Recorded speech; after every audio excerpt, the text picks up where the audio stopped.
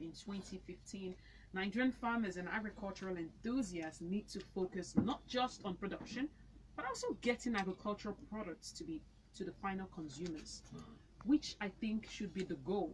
That should be the focus. That's something you should have in mind when starting agribusiness in the first place. Yeah, the value addition, it's crucial. Yeah, and that's where you make good margins. You're not in a hurry to sell.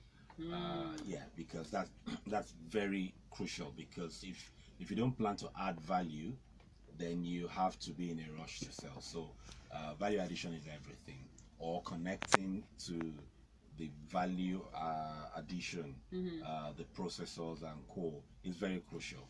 It's really crucial. However, many people focus on a component of the chain. So it's a chain. Yeah, obviously. You must plug into the chain. You can't get involved in all the chain, but plug into the chain. Find out where there's demand and plug in your supply, and that's where you. I have questions as regards to this topic of ours today. Now, before we had mechanized processing plants, what were the steps farmers took for value addition before, prior to all of this? Well, so there's specialization across the value chain. So the farmer's job is to produce. The aggregator's job is to get it together. And while the processors were somewhere else. Okay. Mostly, processors were not so far from the farmers. So what that did was to make sure that the time of harvest to the processing plant was very short. Yeah. So the quality would get to them, better. Yeah. So at that time, everybody specialized.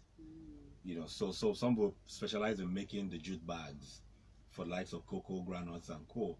So specialization was crucial, and everybody plugged into a chain. So it wasn't that you would rear chicken and you will have to transport it to the market. People will come to the farm, and that's why they call it farm gate price. People will come to the farm to buy off you, so your attention is given the best on the farm. So the transporters also give attention to that. So everybody just plugged in and specialized. But right now, you have to go one or two steps further. Yeah. I prefer the old way of doing things. But well, one of the things I do say is the reality is, if we got it right all the way, these opportunities won't be there now. The developed countries are looking backward to what we're doing. So what is common to us is what they call organic. So like my favorite quote, out of every adversity comes a greater or equal opportunity, provided you can find it. That's by Napoleon Hill in his great book Think and Grow Rich. So okay, let me move off a bit. The Okada, that's a good quote, by the way. Yeah, the Okada ban has put in a lot of stress on a lot of people. We feel it at work because many of our staffs now, our resumption is like 9:30 to accommodate them coming. But however, with that quote being with me for almost 20 years, 3 days into any challenge, I stopped talking about the challenge and now ask, where's the opportunity? So for people who are engaged in production, the opportunity there is your farm laborers that come from Benin Republic and Togo, and they represent a chunk of the farm labor now. Guess what happens? They take bikes. Their annual wage is bike. So with this ban now, the price of bikes will really, really go down, and the motorcycle merchants will just want to make their cost and move on. So it helps many of us to go and buy the bikes now and just keep. African farmer. Yeah, that's an interesting thing. Out of every adversity comes a greater or equal opportunity, provided we can find it. Sure. So very soon we are hoping and praying that we'll have electricity. So what would happen to the generators?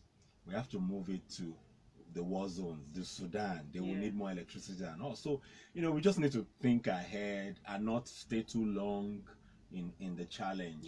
So we at work now to move on and find they have to close earlier and silver so lining, All right, so with the huge investments going on in the value chain that we've spoken about in different agricultural produce, such as tomato juice, for example, I found them on Twitter. Yeah. I wanted to tell you last week, but that wasn't our discussion, so I didn't want to bring it in.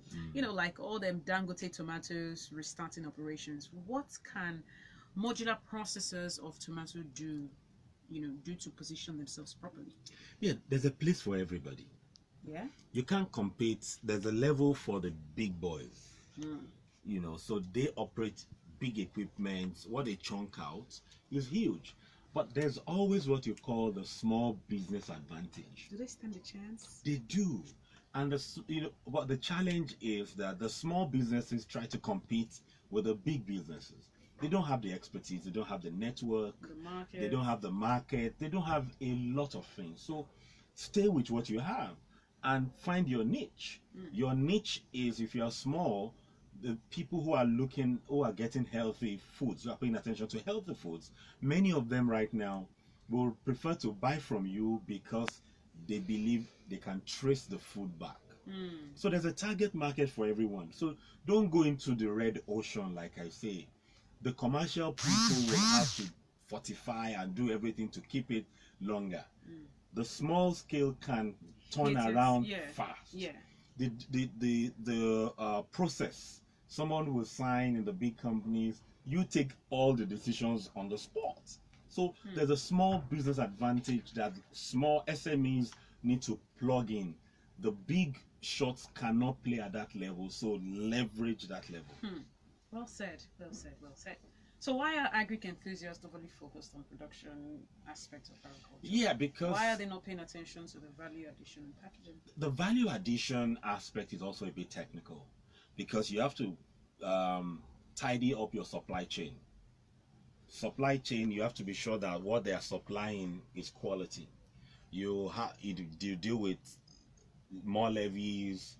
As a farmer, you get away with a lot of things because the tax men will not come to your farm to locate you. Okay. So you can get away with a lot of things. Okay. And I'm not saying don't pay your taxes. Please do that. Please pay your taxes. Yeah. But it's easier for you to navigate end to end. There's no electricity challenge coming up when you are farming. So it's easier. You can plug in or map the chart. 1 + 1 is 2. But with electricity, you can't guarantee that you'll have it. Generator, you have to depend on the mechanic. So there are a lot of logistics involved. But if you just get it right, what happens is that you make more money than the farmer. Yeah, but then again, back to the farmers and the need to plug in and invest in the final produce. Do you think that's something they can outsource? Oh yeah. So the way it really works is you don't find any person adding value staying in isolation. Okay. In agric, you have to backward integrate. You have to partner or collaborate. You can't do it alone. You can't say, and most of the big companies, why they fail, and I use the word fail, why they fail, because many of them shut down eventually. Why they shut down is that they don't pay attention to the farmer. When the prices are low, they take advantage of them. So when the prices are high, the farmers also sell elsewhere. So they take advantage a lot of the farmers, and so the farmers are not committed. But the big are the ones that care about the welfare of the farmers. But the big ones, they shut down. If it's taking money. And let me demystify this value addition. Please. It sounds big. And so value addition is primarily a few years ago, maybe 14 years back now. That's a lot of years ago. Yeah. Over a decade now. So I went to Abeokuta. This round kokoro, this corn snack is white. Okay. Yeah, so I just found it. I thought, okay, it's not in Lagos anywhere. So I bought some, repackaged 3 in Ikeja Plaza by that computer village roundabout there. And my staff, began to sell it. Our salary was 15,000 per month then, and she was selling 14,500. Wow. So she would, during a 1 hour break, she would go and sell on behalf of the company. Really? Yeah. And so we were doing that, and we were selling elsewhere. And I went to Ogbomoso. There's this ad snack beans, no sugar and healthy. And they call it Agribusiness. Okay. And so I told them, don't make it that hard. Make it softer. Make it chewable for Lagosians. Yeah. They don't have good strong teeth. and they made it. And we packaged it and we rebranded it as K-A-R-A, Kara. And people were buying. And people were buying. You know what you're talking about? There's this thing we used to eat back in the day where we called Cocoa Gary. Okay, yeah. I wish in Lagos I can find Cocoa Gary. I wish I didn't have to go all the way to, Warri or Delta State to find it. Just imagine that being repackaged here, rebranded. I could find it in the supermarket at very cheap price. I just go buy Cocoa Gary or 100 naira, or in traffic even. When we hear value addition, we build this castle around it. It's, in Nigeria, I always say the difference between Dundu and Yamarita is packaging. Is packaging and the way they process it. The difference between plantain chips and what do we call it? Pekere is packaging. Yeah, so and all that is value addition. Yeah. Just change how it is to look different. I think that's part of innovation. Yeah. But do you think the farmers have that education and awareness of the importance that it brings to the their farmers don't have to have that awareness. Oh. Yeah, it's not their business. Their business is to produce the raw material that others, when they think, they can add value. Value addition is just turning yam to pounded yam. The price you pay for pounded yam is different from the price you pay for yam. And as simple as that, that's value addition. But taking it further now is to now say, okay, how can I get it on the shelves? That's where you need a bit of more technology and packaging. So I still have more questions. I hope you don't mind. No, it's okay. It's okay. Okay, that's so African farmers. So you're saying that me, for example, I'm not a farmer. For example, this Cocoa Gary, just to use as an example, if I go find where it's done and I bring about an innovative way of packaging it and bringing it to the Lagos market, that would be value addition.